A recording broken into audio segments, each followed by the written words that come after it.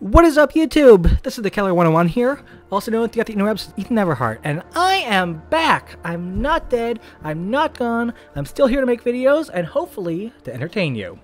For those of you who don't know, I have been absent from YouTube for about the last 6, almost 7 years? Good God, it's been a long time. But I am back.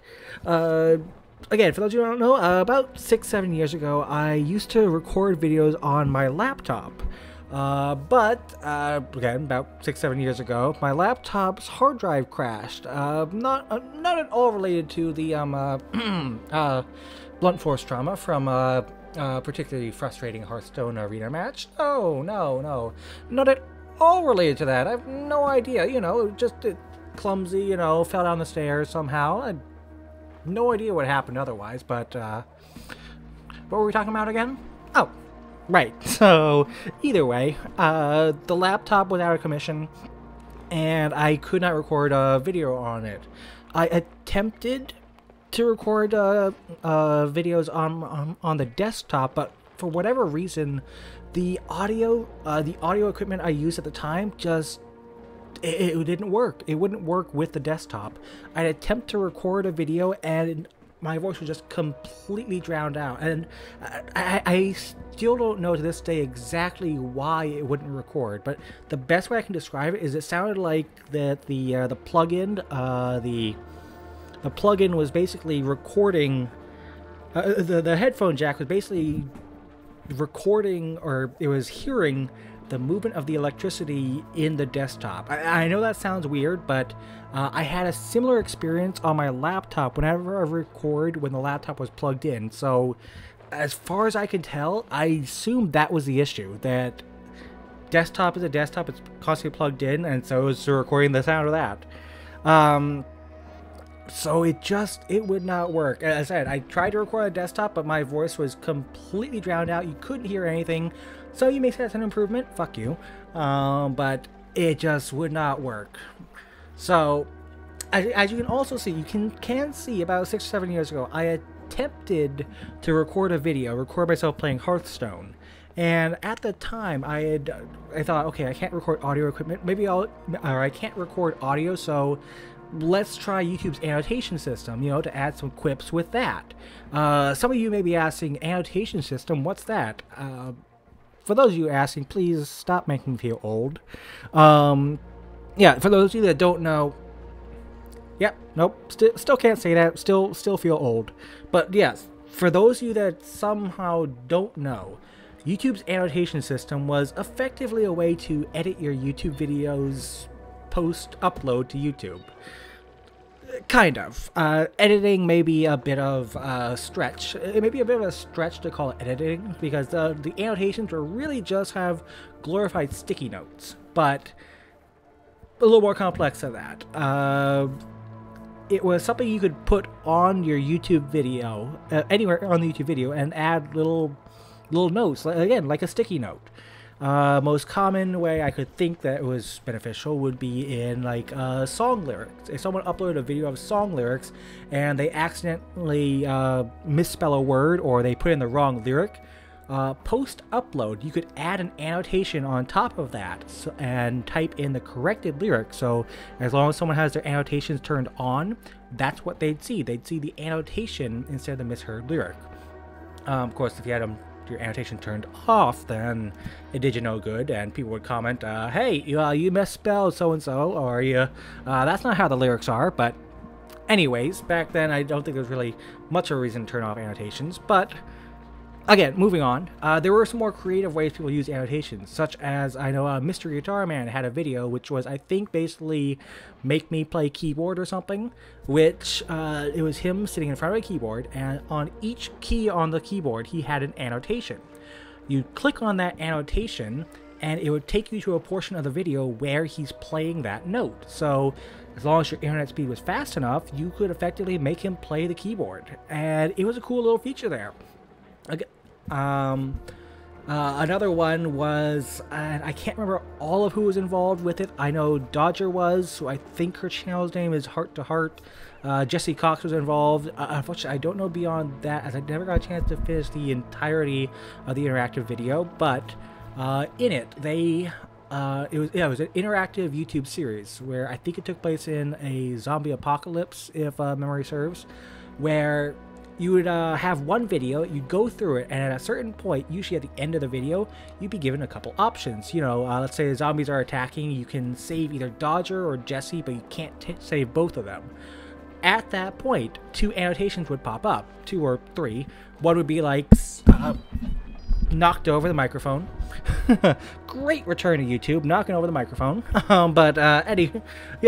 Given a couple options, either A, go right, save Jesse, B, go left, save Dodger, and you get a choice to click on one of those annotations, and it would then take you to a video that corresponded to your choice. So you basically, again, it was an interactive series where you chose how the story went based on the choices, and it was a really cool feature.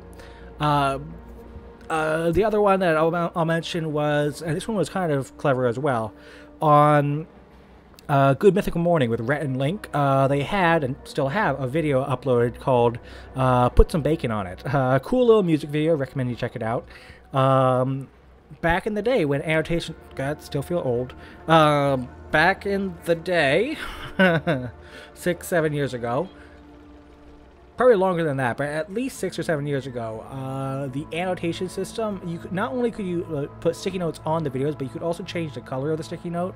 And in this case, you could turn them completely transparent and invisible. You may be asking, what's the use of that? Well, on this particular video, Put Some Bacon on It, with the annotation being invisible, the only way you see this is if you happen to mouse over it during the video, and they put it in specific spots that you would click on it, and it would take you to if you clicked on the annotation, or if you found and clicked on the annotation, it would take you to an unlisted kind of behind the scenes video. So it's like it's a little secret for fans to find. Like, I know there was a scene in there where I believe it was Rhett. You only saw his hand, but I assume it was Rhett because of the context of the video.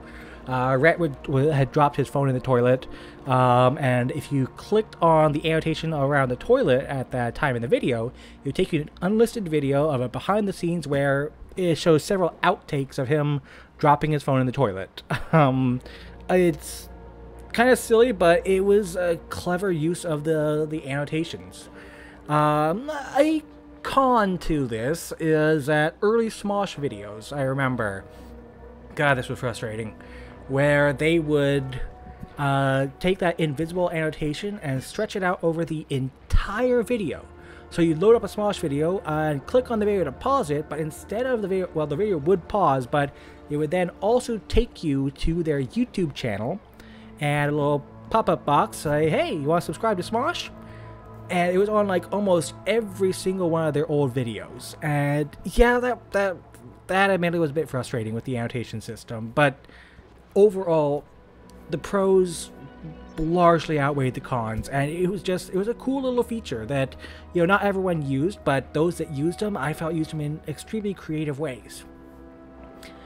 And again, getting back on track, going back to what I was talking about, again, 6 or 7 years ago when I couldn't record on my laptop, I attempted to record on the desktop, getting rid of audio commentary. I just played Hearthstone and decided, post-edit, I'll add little annotations to try and add little quips here and there of what I thought was clever, but looking back at it, feels more like cringe than cleverness, but, 6 or 7 years younger, they felt more clever than not, but well, hindsight's 20/20. So, but no, 6-7 at some point, YouTube decided, you know what, those little annotation things, yeah, nobody uses those, so they got rid of them, and instead now they have those end title 2 videos they recommend to you that cover up about a third of the screen, and there's no way of getting rid of them.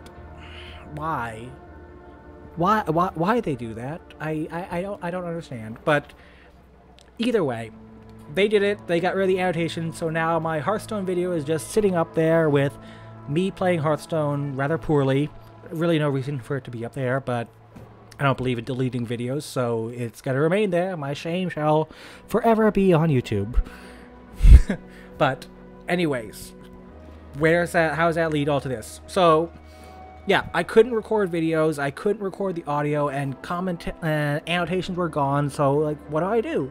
Well, of course, obviously, the obvious option is to get my hard drive fixed and get it solved. But, you know, I can still play games. I don't have to record videos, so...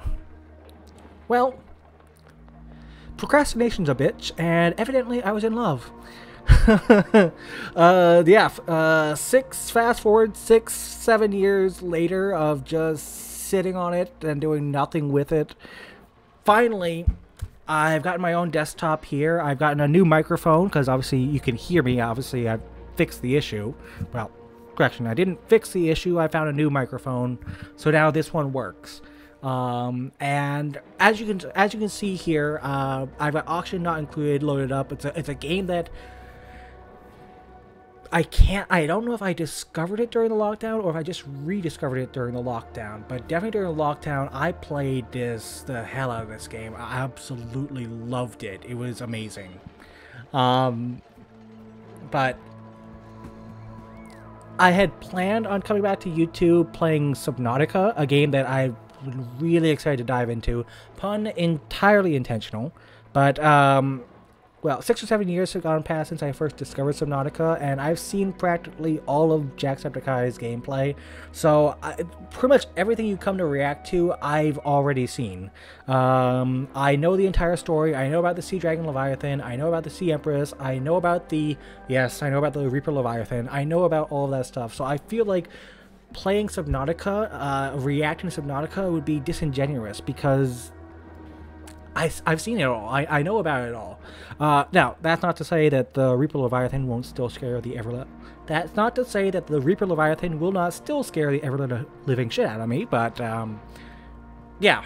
So, my plan had been, since I knew all that stuff, I had planned to come back to YouTube to play Subnautica and just explore every square inch of the game I could. But, thinking on it harder, I realized that I'm not very good with commentary yet, so that probably was not going to be the best idea. So, instead, I am going to be playing Auction Not Included here. Now, this video itself is just going to be an intro, a channel update. I'm back! I'm uploading now kind of video here, but I will be in the next... as soon as I finish this video here, I'm going to be recording my first set of gameplay for this game. And so this won't be just a pointless channel update. I will be uploading gameplay as soon as I'm finished with this video here. But anyways, hopefully you guys are as excited as I am. And again, I hope to see you guys around. I hope to... hopefully my commentary will be up to par, will be entertaining enough to keep you guys around. But if not, you know... it is what it is, but if any of you are watching this video here, please leave comments, let me know what it is you want to see me do, what it is yeah, just leave comments here, get a discussion going, let me know what you'd like to see, just say hi, just say something. It's great to be back. I've missed being here on YouTube, and I hope to see you guys again very soon, but in case I don't see you, good afternoon, good evening, and good night.